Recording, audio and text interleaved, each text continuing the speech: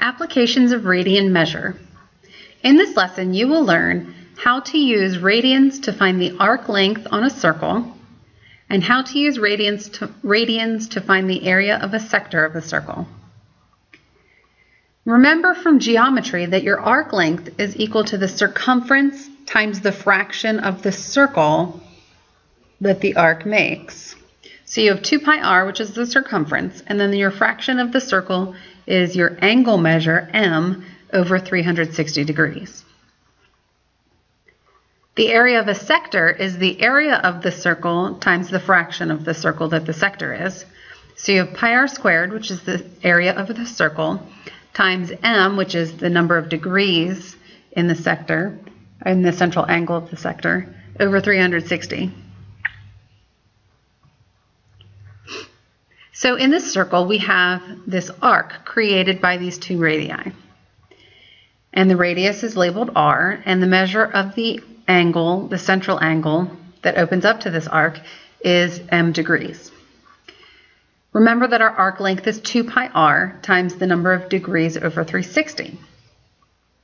Well, we can rearrange that so that it's r times 2 pi m over 360. And then when we simplify, we get r times pi m over 180. Now remember, when we convert degrees to radians, we multiply the number of degrees by pi over 180. So essentially, we are converting this angle measurement from degrees into radians. So that becomes theta, where theta is the angle measure in radians. So then we're no longer using an angle measure in degrees, but now our angle measure becomes radians, and S represents our arc length. So our arc length is S equals r times theta, where r is the radius, and theta is the angle measure, using radians as the unit of measurement. Huancayo, Peru, is approximately due north of Ocean City, Maryland. The latitude of Huancayo is 12 degrees south, while that of Ocean City is 38 degrees north. The radius of the Earth is approximately 6,400 kilometers. Find the north-south distance between the 2 cities. It always helps to draw a picture. So here we have our Earth, and the equator is the line in the center.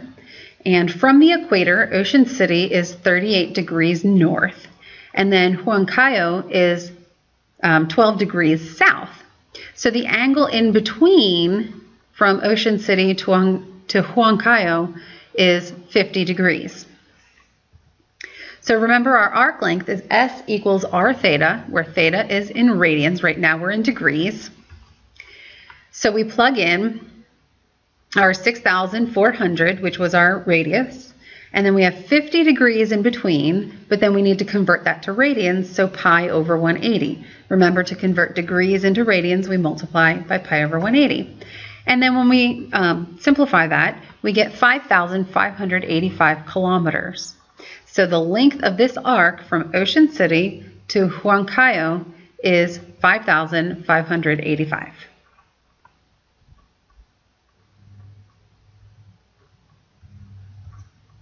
An anchor chain is wound around a drum with radius 1.5 feet.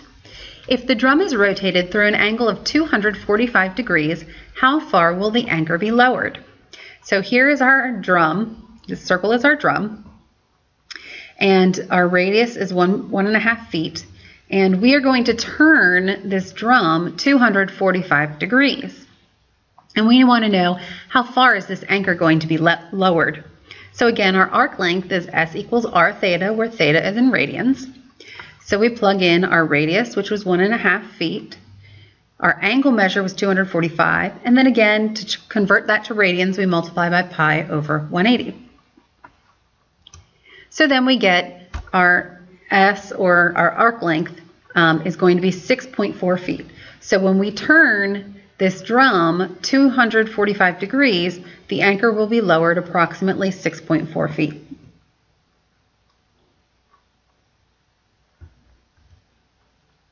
Now let's talk about this area of a sector. Again, we have a a wedge or a sector made by two radii that gives us the central angle with our radius r, central angle m degrees. And remember that the area of a sector from geometry was pi r squared, which was the area of the circle, times m over 360, where m was the measure of the central angle in degrees. So again, we can rearrange this. So r squared times pi m over 360. And if we remember, we want to multiply by pi over 180 to convert from degrees to radians. So if we pull out 1/2, then we get our pi over 180 that we want. So here's the angle measure in radians. So our formula becomes r squared times 1/2 times theta. So our m degrees gets replaced by theta, and s was the length of the arc length. Typically, we will write the area of a sector as 1/2 r squared theta, where theta is in radians. We just move this 1/2 to the front because we usually keep our constants as the coefficient.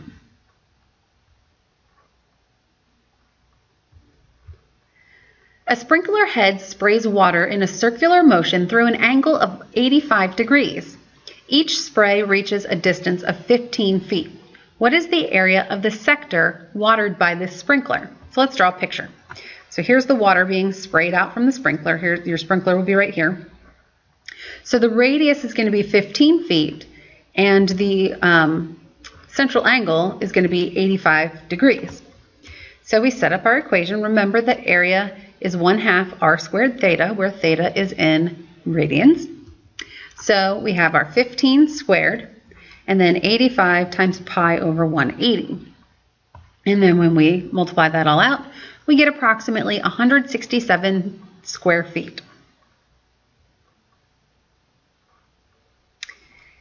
And that is how you find the length of an arc and the area of a sector. So you try a couple. Find the exact length of an arc whose central angle measures 30 degrees in a circle of radius 11 centimeters.